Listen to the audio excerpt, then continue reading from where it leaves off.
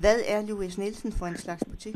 Louis Nielsen er en optikerkæde, som sælger briller, som sælger linser og solbriller, og mindst lige så vigtigt, som foretager synsprøver i forhold til at kunne se, om man har noget med øjnene, som kræver, at man skal have briller eller linser. Hvornår og hvorfor startede Louis Nielsen? Louis Nielsen startede i 1978.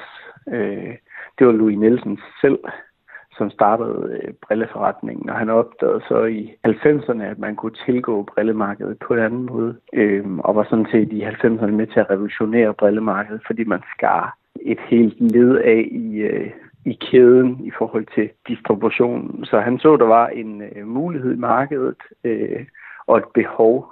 Så det var sådan, at i den periode der, hvor det gik rigtig godt, det gør det stadigvæk, der blev der kørt busser til Aalborg.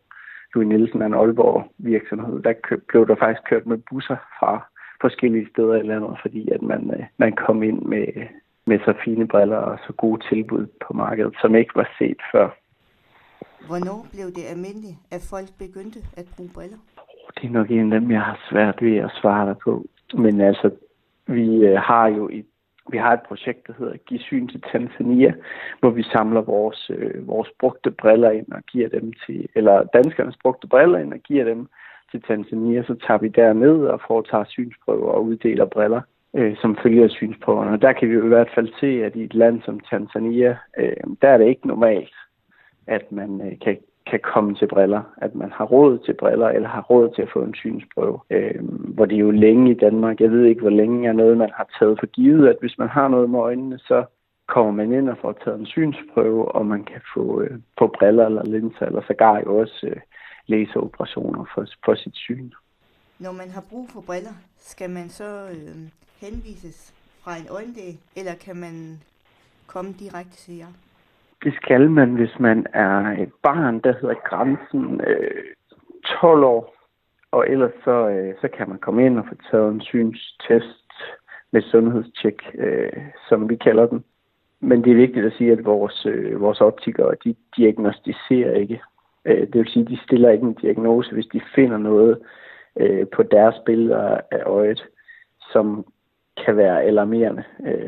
Vi har nogle sager, hvor vi har reddet nogle menneskers liv, fordi man har fundet noget på billederne, som så mistænkeligt ud, og der er det så optikerens job at sende videre, henvise til øjenlægen, som så stiller en diagnose der.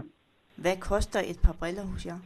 Ja, altså vi har briller helt ned fra 195 af vores mindste pris, og så det er jo så med enkelt styrke. Og så fås de jo deroppe af, afhængig af, hvad man vælger at få i sine briller. Man kan få briller med glidende overgang, man kan få forskellige behandlinger af glas, man kan få tyndere glas, så der er forskellige tilvalgsmuligheder. Pris og kvalitet er faktor hos os. Vi er ejet af den store optikerkæde, som hedder Specsavers, som gør, at vi producerer vores egne briller, og på den måde kan levere både god kvalitet og lav pris på samme tid, hvilket vi også ser hos vores mange kunder. Vi sælger hver tredje brille i Danmark og får rigtig gode kundetilbagemeldinger. Sælger I andre produkter end kontaktlinser og briller? Altså man kan også kalde synstesten for et produkt, og den er vigtig at nævne, som jeg også har nævnt tidligere. Den er rigtig vigtig at nævne, fordi man ikke bare går ind i en butik og får et par briller. Det kan man selvfølgelig gøre, hvis det er solbriller uden styrke, men det, som vi gør først, det er at foretage en synsprøve, og det er en forudsætning for, at man kan enten få linser eller få briller, fordi vi skal finde ud af, hvordan øjnene er, hvordan deres helbred er, og hvorvidt der er behov for briller eller linser. Og samtidig jo også solbriller, men det går så lidt ind under brillekategorien, kan man sige. Har I butikker over hele landet? Ja, det har vi. Vi har 75 butikker i hele landet. Det er klart, at vi kan ikke nå alle de små byer, så vil vi have mere end 75, men i alle lokalområder vil man have kort vej til den nærmeste Louis Nielsen. Så vi dækker Danmark godt, og har sågar også en på Bornholm. I tilbyder en komplet synsundersøgelse. Hvad går denne undersøgelse ud på, og hvordan foregår undersøgelsen? Ja, den hedder komplet syn. Vi kalder den synstest med sundhedstjek. Det foregår på den måde, at man kommer ind i en af vores butikker, og så kommer man ind i sådan et synsprøverum, hvor der sidder en optiker og tager forskellige billeder af øjet og laver nogle forskellige synstests. Det tager cirka 20 minutter, så den er ret grundig. Og derfra så kigger man så på billederne sammen og får resultatet af de her billeder, der er taget af øjet, og man har målt på øjet i forhold til, om der er brug for briller eller linser eller ej, og det er jo så optikerens store erfaring, der træder ind der, og anbefalinger i forhold til det billede viser.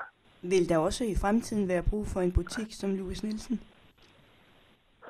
Ja, det mener jeg bestemt. Altså, vi ser jo en stor del af befolkningen, som har nedsat syn på den ene eller på den anden måde. Så derfor så er det jo helt nødvendigt, at man får briller eller får linser. Og det vi ser, vi gør rigtig meget ud af, at vores butikker er lokale og lokalt forankrede og gør meget ud af at være en aktiv del af lokalmiljøet, det miljø, som de nu er ude i. Så det her med at gå til en optiker er vores erfaring. Det er også meget mere end bare det at gå ned og få målt sine øjne. Der er også noget tryghed forbundet med det. Så det er vigtigt for os at være lokale, og det er vigtigt, at kunderne kommer ind, kender deres optiker og er trygge, når de går ind i butikken og føler sig rigtig godt behandlet. Så derfor så mener jeg, at der bestemt vil være behov for Louis Nielsen også i fremtiden. Jeg siger dig mange tak, fordi du havde lyst til at deltage i det her interview. Og i lige måde.